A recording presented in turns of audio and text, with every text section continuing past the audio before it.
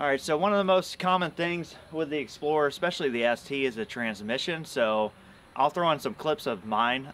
You can see like a night and day difference between like the lack of a little bit of fluid and having the right amount of fluid.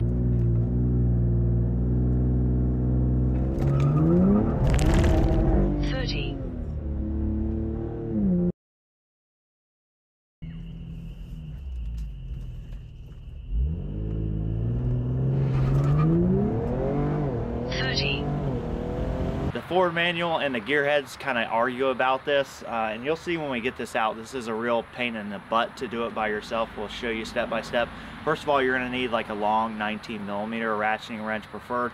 But anyway, the Ford manual is going to say anywhere between 3 and 4.5 is the fill level. Now, the bigger the number, the lower it actually is on the dipstick. The gearheads are going to say somewhere between 2.5 and 3. So when I did mine, I shot it in the middle and I filled it to 3. Mine was like half a quart low. And from those video clips, you can see half a quart low that thing was absolutely, it was like wheel hop. It was shaking the car on the 1-2 shift.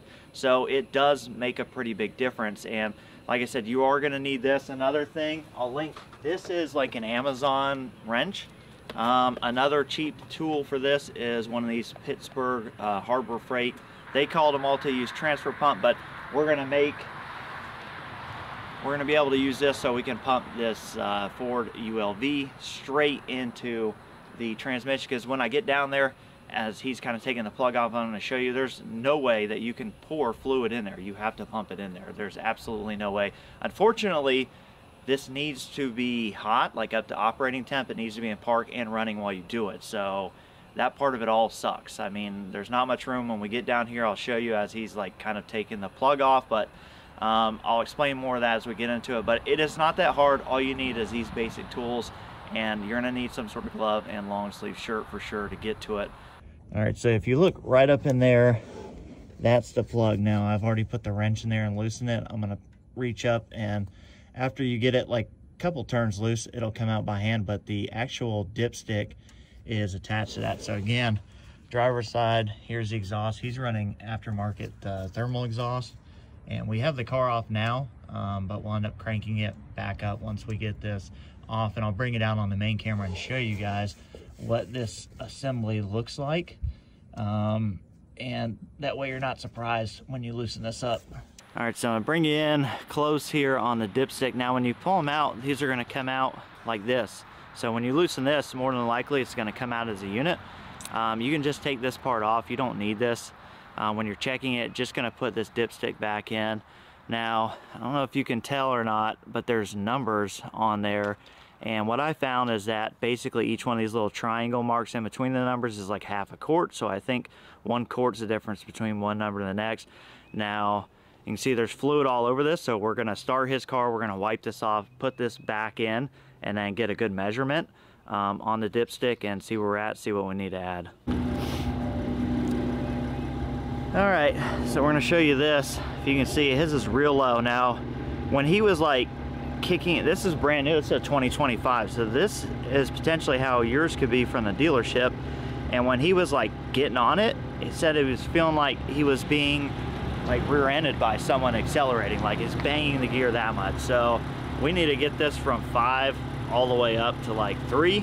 So in this case, that's basically, we're gonna probably put like a quart in this, check it, and then I've got another piece of a quart, and it is a few lines above 5, so that should get them up to 3. But this is definitely a case, again, this is a 2025, it's never been touched, so definitely a case where, you know, super underfilled from the factory, and this is basically stock except for exhaust, and he's already experiencing like some rough trans shifts. So good that we caught it early. But yeah, I'll get it set up, I'll lower this tripod, kind of show you the pump setup. You won't be able to see everything is going up and in. Once you get to the plug, as soon as you take the plug out, you're gonna know exactly where all this goes.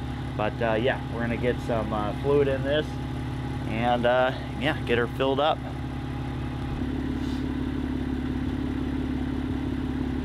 I think I got her in there. You ready? Yeah.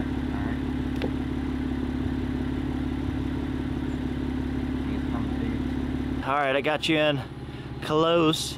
You can see there we took it to just above The 3, it's kind of a pain, and I can't really show you under there because of the camera, but what I found, because I lose this several times, is that you have to come up over the exhaust and kind of hold this, bring your next hand in and grab it, and then that allows you to see where this goes. But it's a nightmare, but it's worth it. So we're gonna cap this back off. When you go to reinstall,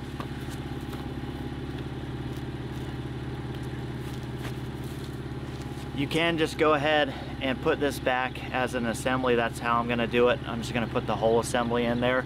Yeah, so we'll tighten this up. It's gonna take it on a rip, and we'll see if it changed his basically wide open throttle 2-3 1-2 shift performance.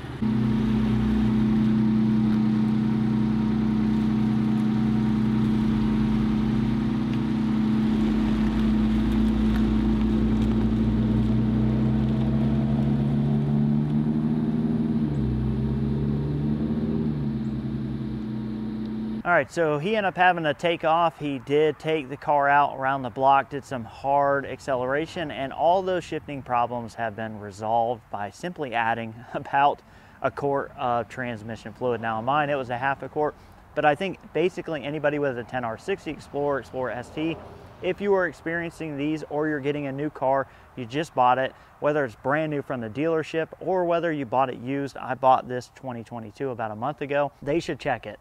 Most, if not almost all of them, are low on fluid, and it will cause problems. ULV is not the best lubricant for transmissions as it is, so running low on that, especially when you're accelerating on the all-wheel drive models as it's pulling fluid away from that pickup, you want to have that little bit of extra. Again, for me personally, I like filling it to 3. That's kind of max for Ford, and again, that's kind of middle of the road for the gearheads. The gearheads, I think, actually fill these to 2.5.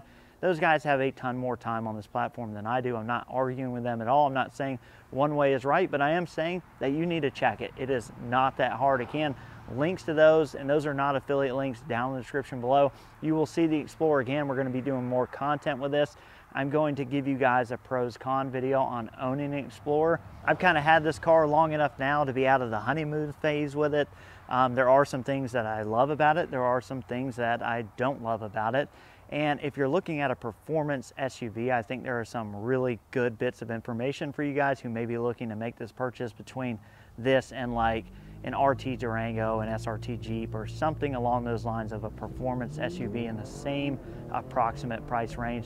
But again, I appreciate you guys watching, and hopefully we'll catch you on the next one.